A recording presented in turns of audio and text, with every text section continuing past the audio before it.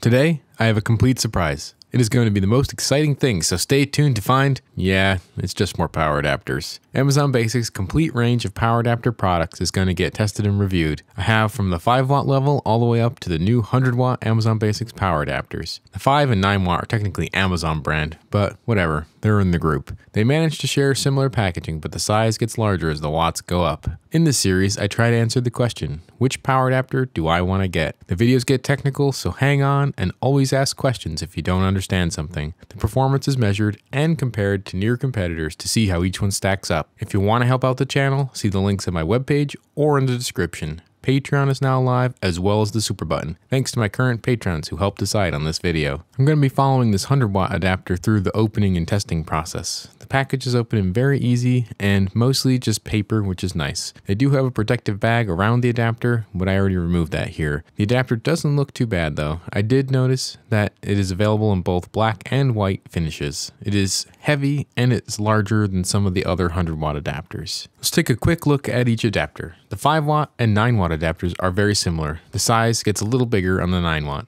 They both have USB-A ports only. The 30 watt steps up to modern times with a USB-C port, and so does the 65 watt adapter. The 68 watt adapter adds an extra port and does some power sharing, which makes it different. More on that later. The 100 watt is the big one though. Lots of ports and lots of power. From the 30 watt and up, these adapters do have blue LED lights. They are dim and bright lighting, but at night you will notice them. A common theme with all these adapters is they have safety listings, which I do like to see. It looks like UL for Amazon Basics devices. The 100 watt adapter has 3 different marks for US, Canada, Mexico, and Japan. The specifications are shown, but they are a bit confusing. I don't really see where the power sharing is talked about and how it is distributed between the various ports. I finally went ahead and picked up a new power supply. This supply lets me type in typical voltage and frequency levels for AC main supplies up to about 500 volt amps. Not bad. The fan stays off for the most part under light loads, so that is another reason why this isn't bad for video work. I can finally start looking at some 50 Hz data too. During the testing, these adapters all had reasonable idle power consumption. The smaller adapters for their extra size did not bother with any significant AC line filtering though, so the noise on the idle is higher. The 65 watt is still the leader of the 65 watt adapters. The 5 and 9 watt power adapters are 5 volt only devices. The 30, 68, and 100 watt devices add USB power delivery modes. I found that they supply 5, 9, 15, and 20 volt fixed voltages, and the 65 watt device is the only one that does the 12 volt mode. These power adapters all lack a programmable power supply or PPS mode to adjust the output voltage, so these will not provide the fastest possible charge to some devices like Samsung phones. iPhones use the normal PD modes. Once we take this up to the full power operating mode, it seems fairly standard. The DC voltage is stable and they delivered the claimed rated power no problem. What happens when I overload each of these devices? Overload is testing when the device safely shuts down when too much power is drawn. The trip points are available online if you want to look them up.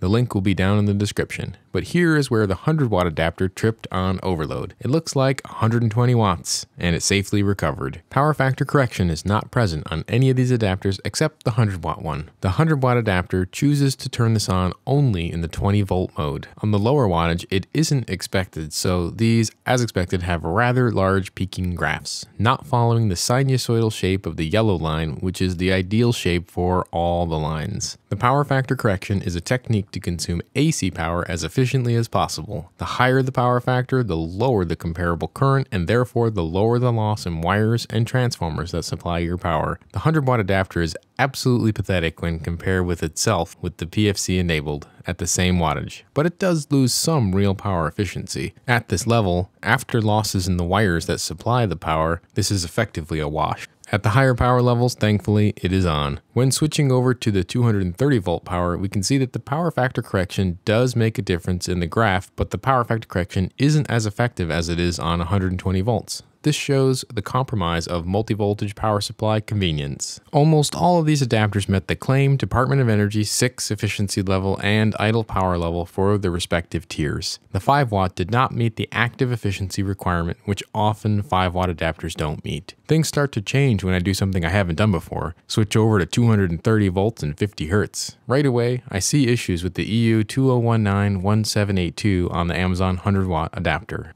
With the larger size of these adapters relative relative to their power levels, the surfaces stayed within a reasonable temperature during operation. Less than 60 degrees C is considered normal.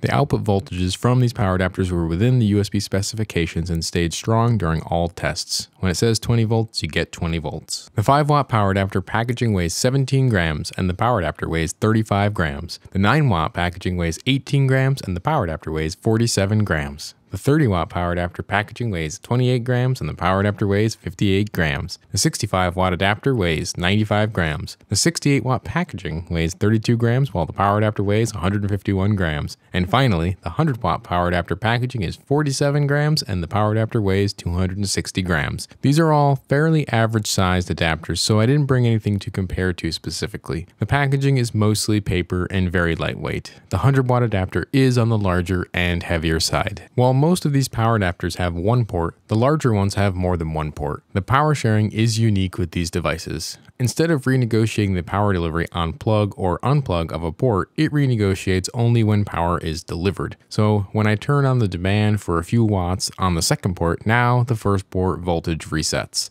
But I can plug and unplug all I want and the renegotiation doesn't happen until the power is used. I noticed the overload condition changes with more things plugged in, so you can't pull more than 65 watts out of the top port as soon as you have something else plugged in. I guess this makes sense though given the wattage numbers on the other ports. This one has 1 high power port and 3 low power ports. The power sharing information is vague and obviously is going to vary a lot, but I really don't recommend this adapter for low wattage charging anyway. I am consolidating the data section a little since there are so many power adapters to look at. The lower wattage power adapters are not the most interesting here, and in general the numbers look worse on smaller adapters. This is the 9-watt data. The 30-watt adapter is actually not bad, but remember, no PPS. It is stepping things into a reasonable direction, but it does have high idle noise. The overall power quality score might not be bad here. I've already taken a look at the 65-watt adapter, but here's a quick recap of its data. This is still the best performing 65-watt adapter. The 68-watt adapter doesn't trail too far behind though, but note the output power on each port is limited. Oddly labeled 2 different ways. I guess the 50 when you have the USB-A port in use and 60 when not. Very unusual way to include the label.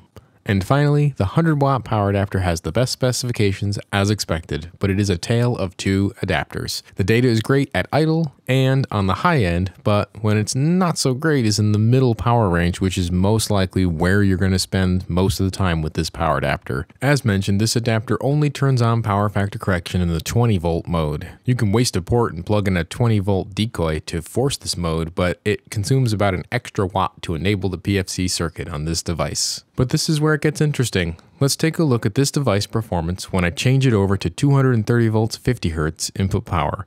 It does a lot worse. The power factor circuit struggles to turn on and so does not do as good of a job on the higher voltage, and also the idle power consumption is also higher. The net result is a 13-point lower PQS. When comparing each adapter to its category leader, the 65-watt is the leader. Actually, the 30-watt is too. Where did that come from? The 100-watt and the 68-watt are average though. On the idle graph, these adapters are okay. The 100-watt doesn't do bad. And the smaller adapters sip tiny amounts of power, which is a nice plus. On the average power consumption graph, these are taking reasonable spots sometimes and then taking some pretty low spots other times. The 100-watt suffers from the high on point of the PFC, and the 65-watt still shines as the category winner.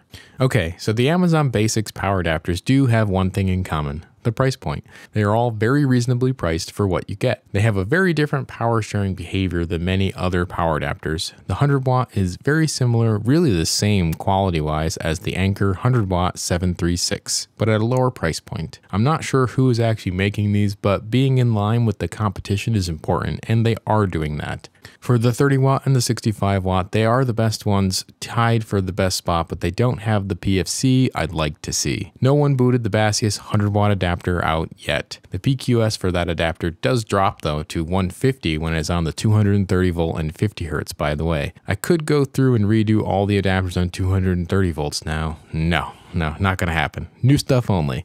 If any of these look like they are what you need, there are affiliate links down in the description. Okay, time to apply some stickers. These are tested and on the database, so you can take a look at how they stack up. These power adapters span a wide range of power quality. Thanks for watching. Next week I have a video on alternate uses of USB power. The week after that, I am finally getting the Flexiformer video in. I said I'd do it. Don't worry, I'm going to turn this thing into an awful power adapter if it works. I hope it works. Check out my website for upcoming videos. There's a schedule of release dates. I have many more of these adapters to get through, so many more videos in the future. Bye for now.